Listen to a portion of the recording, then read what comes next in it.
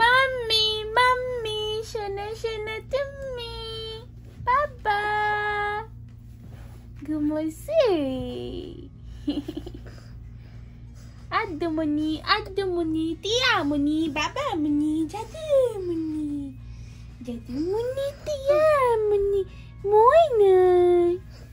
Saling, ciling. Adu, oh adu. Puju. Jom, masuk. Oi, rumah ke jabiri baba. Hi everyone, আসসালামু আলাইকুম। Welcome back to my channel. আশা করছি আপনারা সবাই অনেক ভালো আছেন। আমার চ্যানেলটি এখনও যারা সাবস্ক্রাইব করেননি তাদেরকে সাবস্ক্রাইব করে আমার ফ্যামিলির মেম্বার্স হওয়ার অনুরোধ রইল। রোজার আগের একটি দিনের কিছু অংশ আপনাদের সাথে শেয়ার করতে যাচ্ছি ব্লগ আকারে। যদি আজকের ভিডিওটি ভালো লাগে তাহলে একটি লাইক দেওয়ার অনুরোধ রইল। মানুষের জীবনে বিপদ কখন আসে কেউই জানতে পারে না। গত কিছুদিন আগে ঈদের ঠিক পরপর রাতের বেলা আমার হাত থেকে ফোনটা পড়ে পুরো গ্লাস একদম গুঁড়ো হয়ে গেছে, সামনের অংশটুকু। এর জন্য আমি আর নতুন কোনো ব্লগ দিতে পারছি না। আগের থেকে যে ব্লগগুলো তৈরি করা ছিল সেগুলোই দিচ্ছি আমার হাজব্যান্ডের ফোন থেকে আর আমার ল্যাপটপ থেকে। যতই ল্যাপটপ ব্যবহার করি আর সুজনের ফোনটা ব্যবহার করি না কেন, কথায় আছে না, এক গাছের খাল আরেক গাছে লাগে না, ঠিক সেই রকম নিজের ফোনটা হলো নিজের কাছের সব কিছু। বিশেষ করে এখন আমার জন্য, যেহেতু সারাক্ষণ ঘরে বন্দি আর ইউটিউবে কাজ করার পর থেকে ফোনের প্রয়োজনীয়তা আরও বেশি বেড়ে গেছে বললেই চলে। যারা আমার খোঁজ খবর নিয়েছেন, আদর খোঁজ নিয়েছেন, তাদেরকে আমি অসংখ্য ধন্যবাদ এবং ভালোবাসা জানাই। সত্যি মানুষের জন্য মানুষের ভালোবাসার পরিমাণ কতটুকু হতে পারে আমি ইউটিউবে কাজ না করলে সেটা জানতেই পারতাম না। বিশেষ করে আমার আদর্শনার প্রতি আপনাদের ভালোবাসা দেখে আমি সত্যিই মুগ্ধ। আমি আজকে বিকাল থেকে ব্লগটা শুরু করেছিলাম। তখন আমি স্ট্রিক্ট ডায়েট করছিলাম, যেটাকে নো কার্বোহাইড্রেট ডায়েট বলে, আবার অনেকে কিটো ডায়েটও বলে। আমি আসলে কিটো ডায়েট ওইভাবে করি না, কারণ কিটো ডায়েট আরও বেশি স্ট্রিক্ট। অনেক কিছুই আমি যেরকম ফল খাই বা তেল, রেগুলার তেলটা খাই, অলিভ অয়েল খেতে পারি না। তো সব কিছু মিলিয়েই আর কি আমার শরীরের সাথে যেটা ভালো যায় বা আমি যেটা পছন্দ করি সেগুলো দিয়েই ডায়েট করার চেষ্টা করছি। তো আমি রাত্রে ডিনারের জন্য এখানে সালমন ম্যারিনেট করে রেখেছি। একদিনে একটু বেশি করে ম্যারিনেট করে রাখলে 2-3 দিন ইজিলি খাওয়া যায়। আর ম্যারিনেট করে রাখলে মাছের টেস্টটাও অনেক বেশি ভালো আসে। মাছের সাথে আমি এখানে একটু ভেজিটেবল আর পেঁয়াজও সটে করে নিব।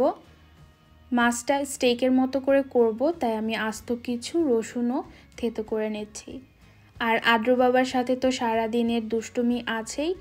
আদ্র ইদানিং বিভিন্ন ঘরে যেতে পারে নিজের কোনো ভয় ছাড়া। আদ্র সব কিছুতে ইউজ টু হতে অনেক বেশি সময় লাগে, তবে ও যদি একবার ইউজ টু হয়ে যায় সেই জিনিসটা করতে খুবই এনজয় করে। আদ্র যাই করুক না কেন, মোজাটা খুলতে এত এক্সপার্ট, চোখের পলকে সে মোজাটা খুলে ফেলে, এক পা দিয়ে আরেক পায়ের মোজা। আদ্রকে একটু সময় দিয়ে আমি এখন কাপড়গুলো ভাঁজ করে নিব। মোটামুটি ডেইলি টুকিটাকি কাপড় চোপড় ধুতে হয়, আর যেহেতু এই ওয়াশিং মেশিন আর ড্রায়ারটা অনেক ছোট, সেই জন্য চেষ্টা করি 2-3 দিন পর বা ডেইলি কাপড়গুলো ক্লিন করে রাখতে, এতে একসাথে স্টাক হয় না। সন্ধ্যাবেলা আমার সবথেকে ইম্পর্টেন্ট কাজ হলো প্রত্যেকটা জানালার পর্দা টেনে দেওয়া। আমি সকালে ঘুম থেকে উঠেই আগে জানালা খুলে দিই। আমার বাহিরের আলোটা এত পছন্দ, বাইরে যদি একটু রৌদ্রোজ্জ্বল হয় আমার মনে হয় সেই দিনটা আমার এমনিতেই ভালো যায়।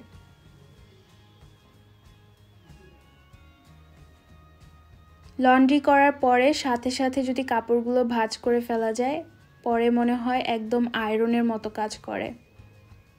সব কাজ গুছিয়ে এখন আমি আমার জন্য ডিনার তৈরি করে নেব, আর সুজনের জন্য রান্না করাই আছে, ও সেটাই খাবে। আমি তো আগেও শেয়ার করেছি আমি একদিন রান্না করলে 2-3 দিন আমার ইজিলি চলে যায়। আজকের সালমনটা অনেক সিম্পলভাবে রান্না করছি। আমি এখানে একটু বাটার গলিয়ে তার মধ্যে ব্ল্যাক পেপার আর সামান্য পরিমাণে একটু লাল মরিচের গুঁড়া লবণ দিয়ে মাখিয়ে নিয়েছি। তারপরে সালমনের ভেতর থেকে যে বাটারটা বের হয়েছিল সেইটা আগে দিয়ে উপরে সালমনটা দিয়ে দিয়েছি আর তার সাথে দিয়েছি রসুন। এইটা রান্না করতে যতটা ইজি খেতে ততটাই সুস্বাদু। সেই একই বাটারের মধ্যে আমি সবজিগুলো সটে করে নিয়েছি। সালমন ডায়েটের জন্য এত বেশি উপকারী, বিশেষ করে আমি দেখেছি আমি যতদিন সালমন মাছ খেয়েছি আমার ডায়েটে আমি খুবই ভালো ফল পেয়েছি। আপনারা যারা সালমন পছন্দ করেন তারা একবার হলেও ট্রাই করে দেখতে পারেন।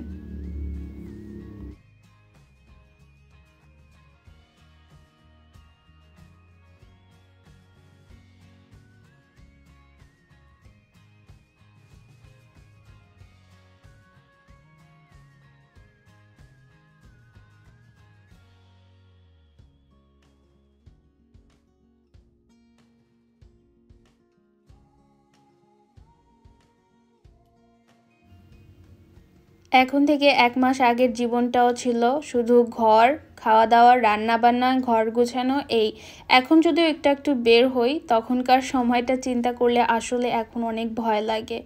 আমাদের এখানে তো পরিস্থিতি অনেকটাই স্বাভাবিক করছে, অনেক রেস্টুরেন্ট খুলে দিয়েছে, তবে শুধু বাহিরে বসে মানুষ খেতে পারবে, ভেতরে না। আর 2 জনের বেশি কোনো রেস্টুরেন্টে বসার সিস্টেম এখন নেই। আমরা যেহেতু প্রভিডেন্সে থাকি, রোড আইল্যান্ডের মেন সিটিতে, সেজন্য খুবই ব্যস্তময় একটা সিটি বলা যেতে পারে। সারাদিনই মোটামুটি ভালোই মানুষ দেখা যায়, এতে আসলে মনটাও আমাদের অনেক বেশি ভালো থাকে, লোনলি ফিলটা কম হয়। রাতে আমি একটু চমচম তৈরি করছি। আমি মাঝে মাঝেই কোনো কাজ না থাকলে এইটা সেটা বানাই, খুব যে ভালো বানাতে পারি এমন না, তারপর আমি চেষ্টা করি নতুন নতুন কিছু তৈরি করতে। আর মিষ্টি জিনিস আমার অনেক পছন্দ, যদিও আমি খাই না তারপরও আমার ভালো লাগে তৈরি করতে। আমি আজকে তৈরি করছি সুজির চমচম। আমি এই প্রথমেই সুজির চমচমটা তৈরি করছি ইউটিউবে নিশ্চয়ই ভিডিও দেখে। তো খুবই ইজি ছিল রান্নাটা আর পুরো প্রসেসটা। তবে আমার হাজব্যান্ড অনেক পছন্দ করেছে, ও বলেছে এটা খেতে একদমই অন্যরকম টেস্ট করেছে ওর কাছে।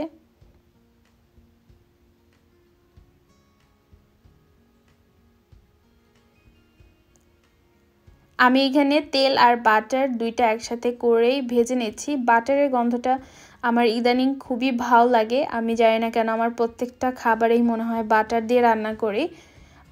আগে আমি বাটারের গন্ধ একদমই সহ্য করতে পারতাম না, কিন্তু ইদানিং বাটারটা আমার খুবই পছন্দ হয়ে গেছে। আমি বিশেষ রান্নায় বা বেশিরভাগ রান্নাই এখন বাটার ব্যবহার করি।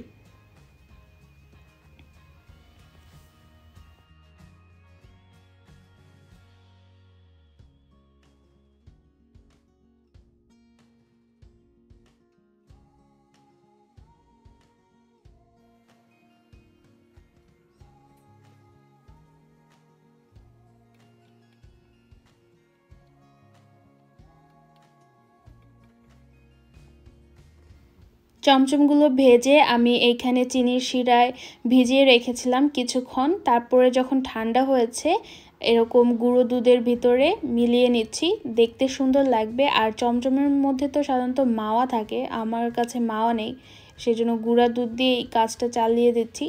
আর চিনির রসটা দেখতে লাল লাগছে, তার পেছনে কারণ হলো আমি ব্রাউন চিনি যেটা সেটা দিয়ে রসটা করেছিলাম।